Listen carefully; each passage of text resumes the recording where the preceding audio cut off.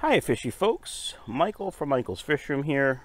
Don't forget to check out michaelsfishroom.com to buy some of the sweet guppies you see in my videos. So I'm going to be doing a guppy tub update, Guppy Pond update. I'm going to try to be doing those once a week, probably on Sundays, but you know, we'll see how it goes. You know, I don't stick to some kind of schedule really. But let's go ahead with the update. So if you remember, I started with these two tubs. They're 18-gallon. They're called rope handle laundry tubs or rope handle tubs. I got them at Home Depot last summer or last spring. I think they're about $6 each, $5.99 on sale. You can find them for less than $10 pretty much everywhere. I'm sure if you went to Walmart or one of those places, you could find them. All right, so in both these tubs, I put two different kinds of guppies. Don't remember what I put in there, to be honest, but that's why I video things. I think these are red cobra guppies. And I started with the water hyacinth, basically an air stone, and that's that. And then this week, one of my subscribers, Corona Ken, thanks Ken, called me up and said, hey, I've got some plants for you, come pick them up. So I think this is hornwort. He gave me a bag full of it, so I'm floating in here and in here. And also, I think there was some duckweed free of charge, which you know I don't really care about because it's all good for the ecosystem in this tank, in these tanks.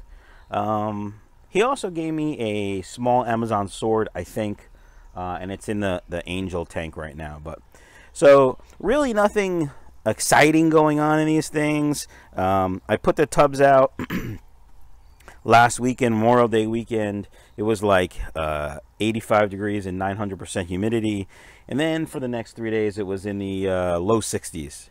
And a couple people messaged me and said, oh, I hope your guppies are going to be okay. And I knew they'd be okay. I mean, I don't know how to say this without sounding like a conceited you know what, but I mean, my guppies are pretty hardy. Just this week, or actually 2 weeks ago, I sent guppies to a customer and they got lost. They were in the mail for 9 days. In the box, 9 days. He got them. Both of them were alive and healthy.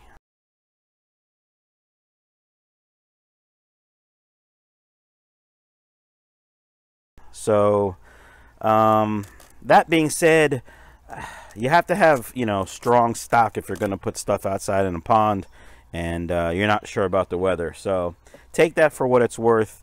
Those guppies survived in a box for 9 days. It was in the low 60s, upper 50s for about 3 days here. These guppies were fine.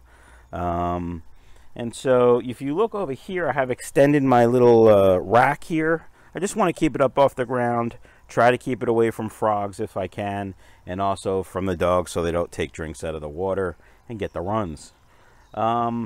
You can see I have this little tote from Clarion. As most of you know, I work for Subaru of America, and we just moved our headquarters. So for the last 3 months, people have been throwing away all kinds of crap, and I found this on the last day of our move, before we moved, in a dumpster. And I'm like, that would make a perfect pond outside. Don't know how many gallons it is. I could probably measure and figure it out, but that would involve work. I'm assuming it's around 10 or 12 or something. So I'm going to clean it out, put guppies in it. And then I have room for at least one more something, maybe another big tub like this or some smaller tubs. So that's what we got going on. Now, let's talk about the air stone. There is a gentleman who lives local to me, Ted Coletti, who wrote a spectacular book on outdoor ponds, mini ponds.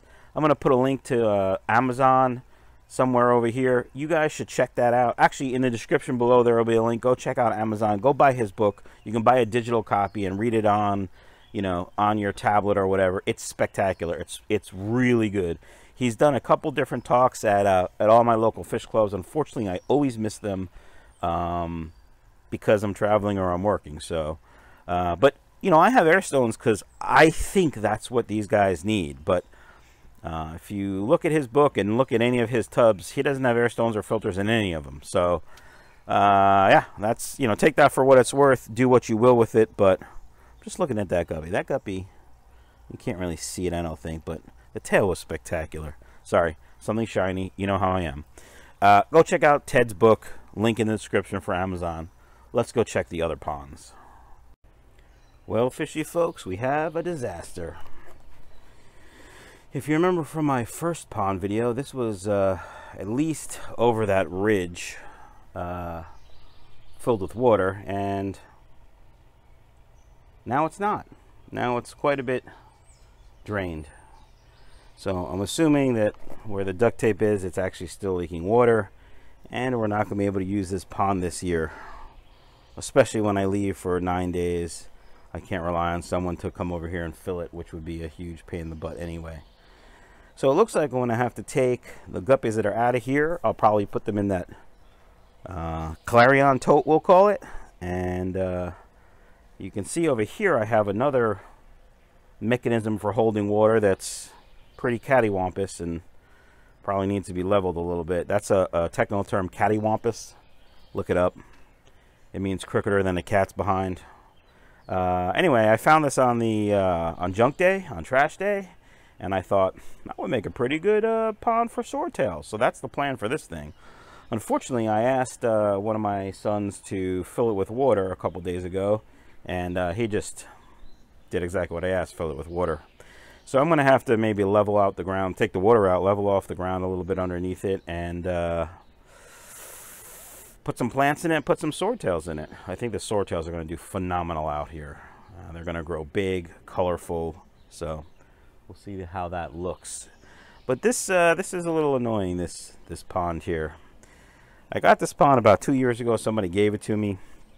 I don't know if it was leaking. I don't remember what he said, and I really don't want to ask him now because that would be kind of weird. But then it sat for a while because I didn't know what to do with it. And then last year the kids used it, and I don't know. So, disaster.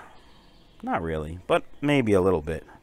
Be nice to see some movement of guppies in here. I'm sure they're still in here. I'm sure they're still fine, but with all that leaf litter in there, you know, they could be anywhere. I did start taking some leaves out a couple days ago, but you can see there's some junk here too. Whatever. Well, that's it for the Guppy Pond update. Hope you guys enjoyed it.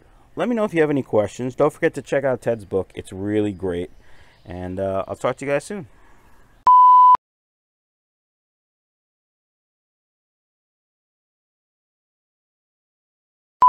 One of my subscribers who's local to me, who I know from the local fish store, Corona Ken, called me up and said, hey, I got some plants for you. Come pick them up. And so I have some in here, and I have some in here. And there's also, I think, a little swordtail, which I put in the angel tank, but not a little swordtail. A little sword, Amazon sword. Wow. Hiya, fishy folks, and happy Sunday fun day. I'm going to try to be giving you daily pond updates. Not daily. That would be silly.